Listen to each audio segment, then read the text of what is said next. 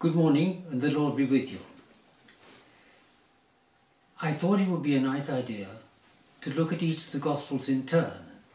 And firstly, I want to begin with the Gospel of Mark, because Mark is the Gospel for next year, starting in Advent in a couple of months' time. And I think it's useful to have an idea of the Gospel as a whole when we read each of the little extracts from the Gospel on the Sundays and the other days at Mass. Almost all we know about the life and teaching of Jesus comes from the four Gospels. In ordinary life, if several people are recounting the same incidents, the accounts will be different. One may be as dull as ditchwater, and another riotously funny. A policeman's account of a traffic accident is quite different from the account given by the mother of the victim. We can't be sure, at any rate, with the Gospels, that any of the Gospel writers actually knew and saw Jesus. I'll say more about that later. But Mark certainly never claims to have met Jesus. The stories are told and retold by those who are spreading the good news about Jesus. And at a certain time, probably when the first generation of followers of Jesus were getting older, someone must have come to a Christian called Mark, which is a very common name in the Roman world, and several different Marks in the New Testament. Someone came to someone called Mark and said, "Mark, you're a superb storyteller, a gripping storyteller. Will you please collect and write down the stories about Jesus which we all know, which we've all heard. Please write them down in one coherent narrative." Now Mark has his own special technique of telling a story. Each of us has an own technique. He has favourite expressions like "at once," which comes 11 times in chapter 1, and gives an air of urgency to the whole account. Then he likes to zoom in on a visual object. Jesus was in the stern, with his head on a cushion, asleep. The fierce demoniac at Gerasa snapped the cords and rubbed away the fetters which were meant to hold him. Or Herod's soldier comes in, brandishing the bloody head of John the Baptist, the bleeding head of John the Baptist. He likes to focus in on one particular object.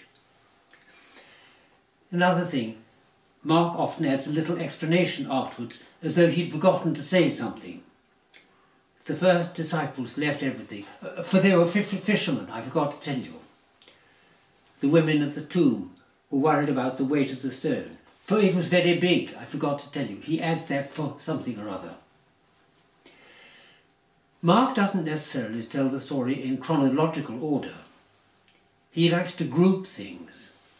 So he begins Jesus' ministry with a sample day of Jesus working on the Sabbath in Capernaum, with the wonder and amazement of Jesus' personality growing in each incident. And that's the beginning of the Gospel, as we begin to see the wonder of Jesus. First he heals. That's pretty something. Then he teaches, not like the scribes and Pharisees who say, "Rabbi X says this, Rabbi Y says that, Rabbi Z says the other. I say to you." He has an air of authority. And then he forgives sins. Oh, who does he think he is? Only God forgives sins. And then he changes the Sabbath. The Son of Man is master of the Sabbath. The Son of Man has authority. And then the storm at sea, and Jesus comes and calms the storm. So he groups things, and he has a crescendo going on. And for instance, other things, the balance. At the beginning there is the group of controversies, 2:1 to 3:6, with the leaders, the Jewish leaders in Galilee. Then at the end, in chapter 12, the second half of the story, that is balanced by a group of controversies with the leaders, the Jewish leaders in Jerusalem. So It's a carefully built up story. And he has a collection of parables in chapter 4. So he collects for the sake of the story. A special technique in Mark is sandwiches. He puts one little story between two halves of another to show that they belong together. So he puts the incident of the woman with the hemorrhage, the cure of the woman with the hemorrhage, between the two halves of the cure, bringing back to life, of the daughter of Jairus. He sandwiches the cleansing of the temple between the two halves of the withered fig tree and its comment. So he's showing that the withered fig tree is the image of the withered worship in the temple, that the worship in the temple is withered and is no good any more than the fig tree.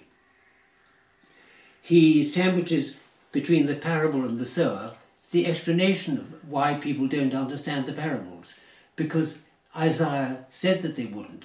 They would look and not see, search and search, listen and not hear. That was bound to happen. So it's on the authority of Scripture. And he sandwiches the one between the other two halves.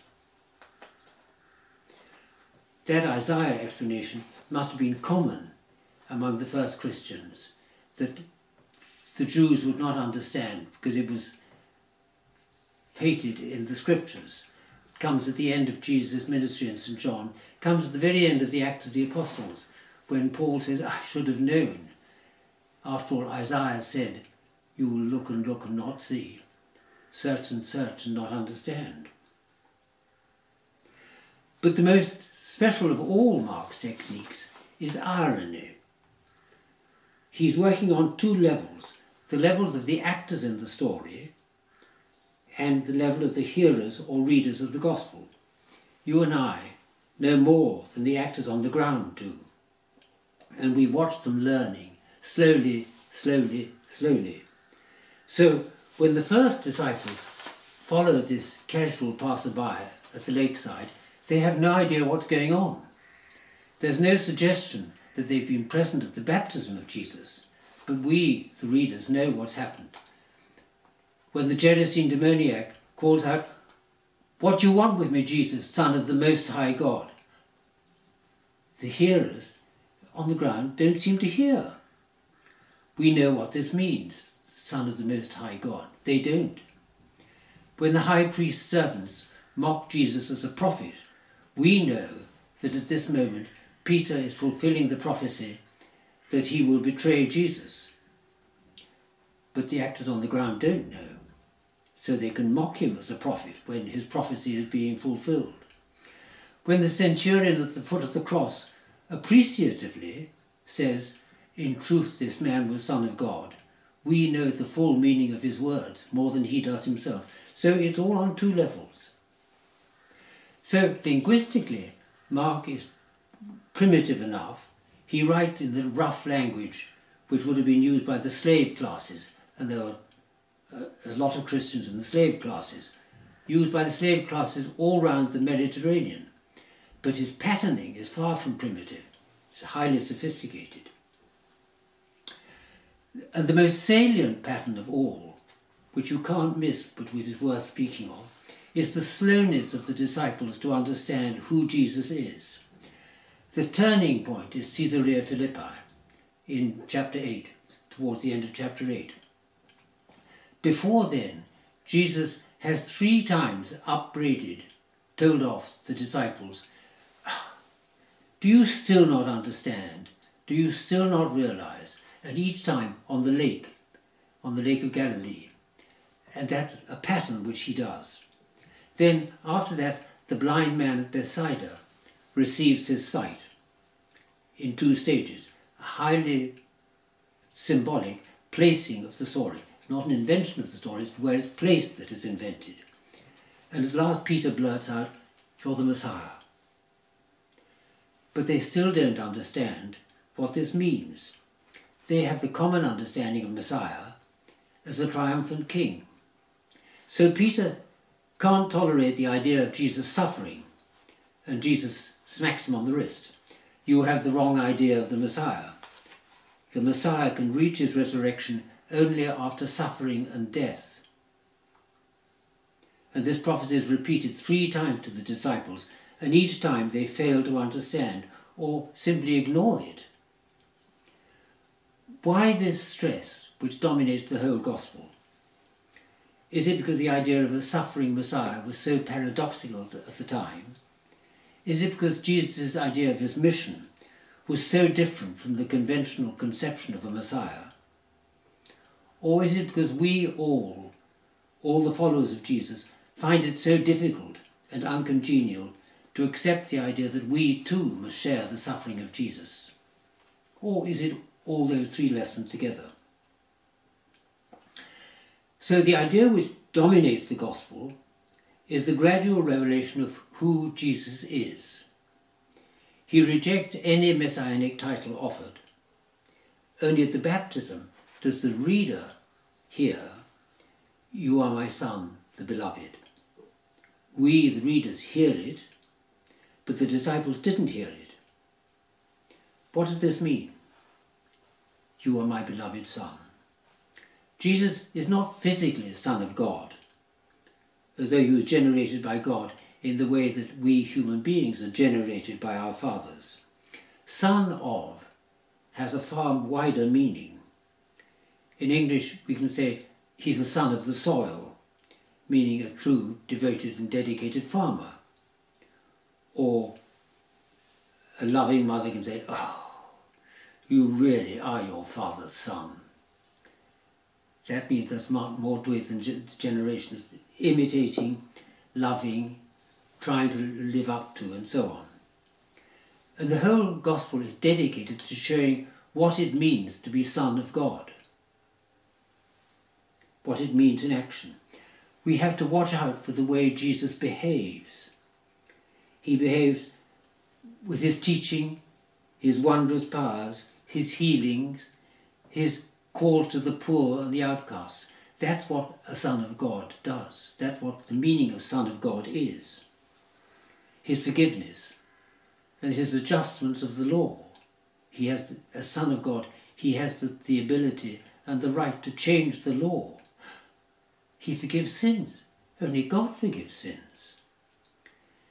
So Jesus himself points out the difficulty of the idea that he's Messiah or that he's son of David. He doesn't want those. He never accepts those. No one seems to hear when the unclean spirits even cry out, "Son of God." We're learning gradually what this means. What does Son of Man mean? Jesus refers to himself only as Son of Man, and that rather obliquely. What does it mean? In Hebrew, it's used for the earthiness and reality of a human being, a son of man, like a son of the soil, or you really are son of your father. Nothing special about him, he's a son of man. Just means he's a human being. In Jesus' own language of Aramaic, it can mean more than that. It can be used as we use one. One knows that such and such. I don't want to stress it's me. I don't want to claim anything special. But one knows that such and such. So it's a way of referring to oneself. The question is whether it's more than that. The Son of Man can do such and such. Is he referring to the prophecy of Daniel in Daniel 7:13, a figure in Daniel, the prophet Daniel's heavenly vision? Daniel sees one like a son of man coming to the one of great age on the clouds of heaven and receiving from God all power on earth. Is Jesus referring to that?